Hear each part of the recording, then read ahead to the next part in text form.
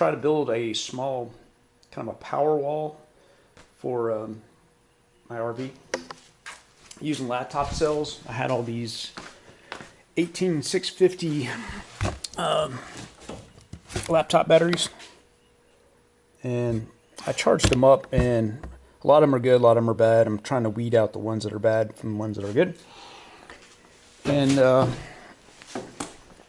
so I'm going to lay out like a Powerwall, and I got these holders off Amazon, and the plan is I'm going to solder them together so that these are in series that go in this way, and then run them parallel like that with some copper wire on the sides.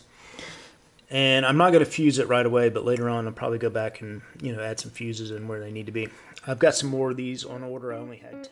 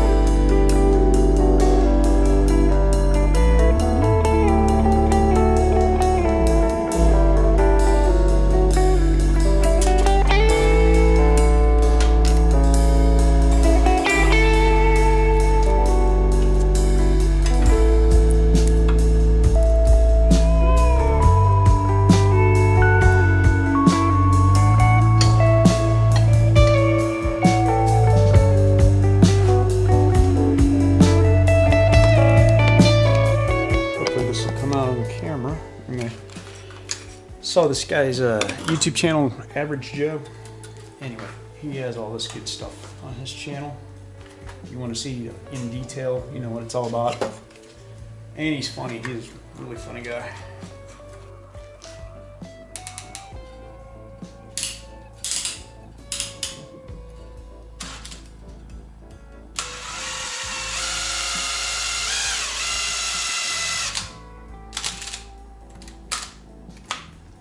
That spot, that'll work.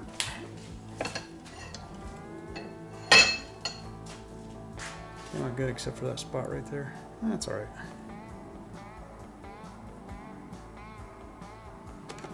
All right. There we go. We got a negative and a positive side. And so basically I'm going to use these to go up and down either side here.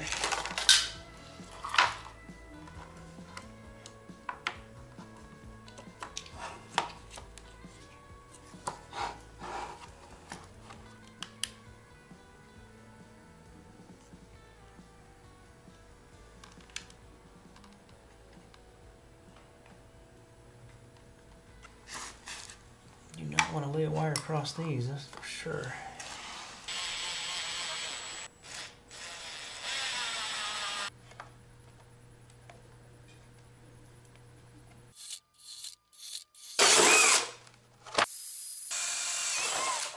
Let's see, I've got two displays here. This one does more, and you can actually control more with this. This one right here is basically just for display. It says I'm getting 17 volts on my panel. 17 volts. Okay, 1.7 amps on the panel. That's how many amps of charge I'm getting. And you see the same thing down here. That says 2.3. Yep, that's about right. Hopefully you guys can see this. I guess I could go ahead and take the plastic off here.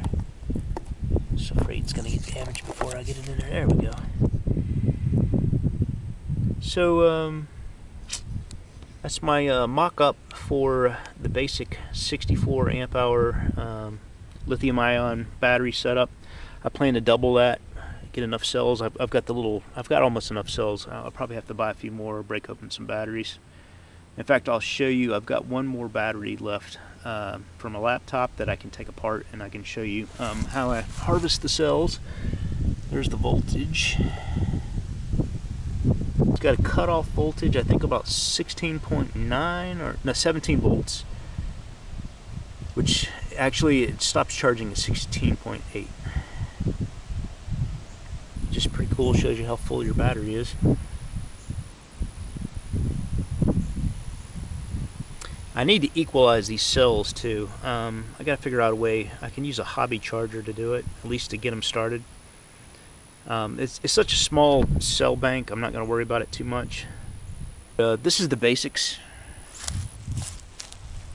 and it's enough to get me started. Like I said, I'm just gonna double the banks, and you know, one or two of those panels might be enough. I'll have to see how much it uses. Is really how much it uses overnight, because I'm sure that panel, probably two of those panels, would probably do it. I think I'm only going to get like 2 or 3 amps of charge on that. To be careful with this positive side I've got over here. I need to shield that once I get everything nailed down. Right now I'm just doing some testing. Got to be really careful so I don't ground it out and short something. Oh, I'm getting 3 amps of solar right now. And this is where I get my batteries from. It's a bad battery pack. It can no longer be charged in a regular laptop charger, so I just disassemble this pack, which is kind of it's not too difficult. You have to, nice if you have a vise.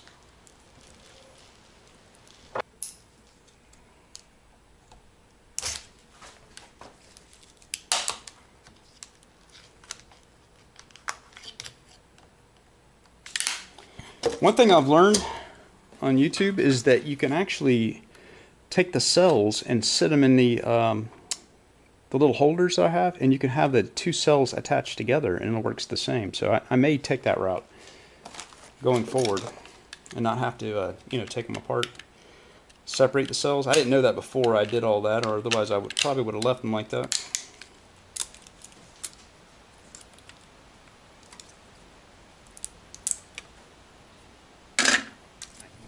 I got this charger off of Amazon, and it's not the greatest because it only tests on the last cell down here, and I want one that tests on all of them, so I'm not real happy about that. I may return this one and see if I can find one that will test all cells. It is, guys. I let it sit out in the sun for about an hour or two, and I hope you can see that, but my batteries are topped off. Solar panel is doing 18 volts and there's no amperage going to the battery. So everything is charged up and good to go. So none of them are too hot. I think if anything, the heat is just from sitting in the sun. So what I'm going to do is double my battery capacity, and I'm just going to keep adding solar panels as they're needed. I'm not going to overdo the solar panels. I've got plenty of solar panels, but the biggest thing is the battery. I want these things to last overnight and maybe into a day or two to run my refrigerator and charge laptops, stuff like that, whatever I need. Yeah, I think on this little small scale, this is going to work out pretty well.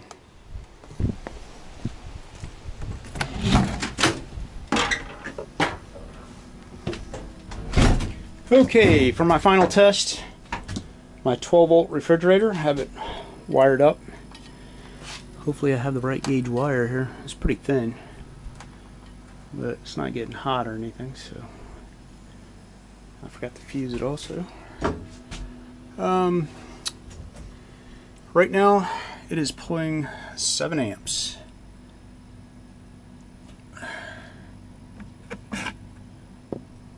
It's like the voltage is down to 14.9 and 7 amps. And I just plugged it into the load side of the solar controller.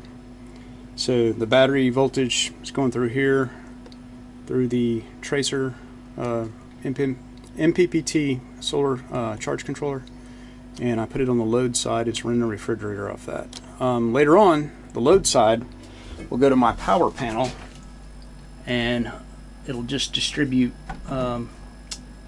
electricity to the power panel. So I'm gonna let this run for about an hour and see how it works. Oh, this thing's got a timer on it too. It may help me figure out. Actually, that's not working, because I would have to run the load through here, which I am not doing. I'm going to probably just do away with this right here. I don't think that's necessary, and just rely on this MPPT solar controller to do everything, because it's got all of these statistics here. Hopefully you'll be able to see that. We'll see how it comes out on the video. Of course, the fridge is going to probably run a little harder for the first hour anyway, because getting it up to speed and going from a hot state to a cool state, you know, it's going to take more energy to do that. So, ooh, it's already getting cool in there. I've only had it going for, you know, like less than 10 minutes. All right, I'll be back in about an hour, and we'll see how it does.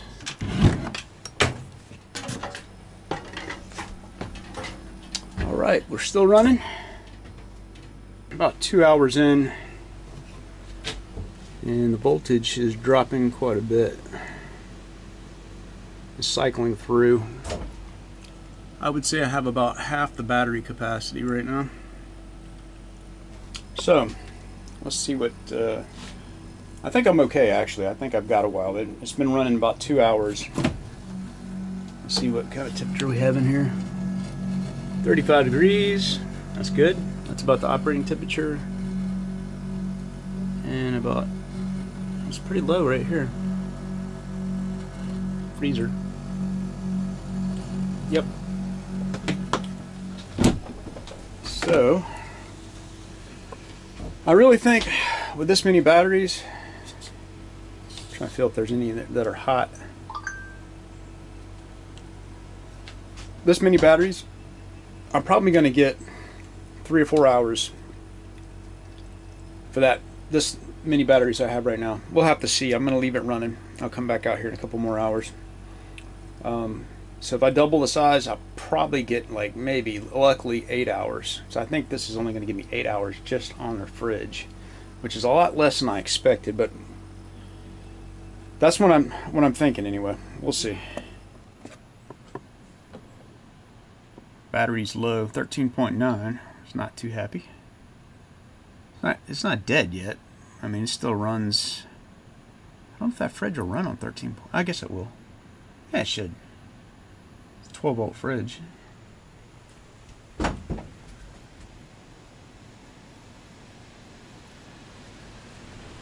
But it ran for 7:30, 7:20. So it's 4 hours. 3, 4, 5, 6, 7. Yeah. So far, I got 7 hours, bringing my battery voltage down to 14 volts.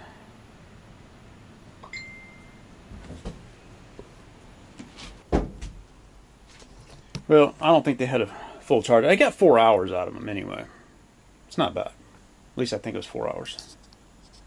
Fridge warmed up a little bit, so anyway, it's time to do another test. I want to equalize these batteries and retest. These are old laptop batteries, so there's not even going to take a full charge. So once I get them equalized, I can get them measured and take the bad cells out, and then I can tell probably a lot better.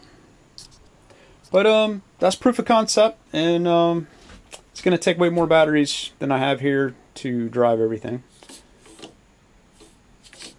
None of them are hot. There's like 1 or 2 cells that are a little bit warm, like right in here. Everything else is pretty cool.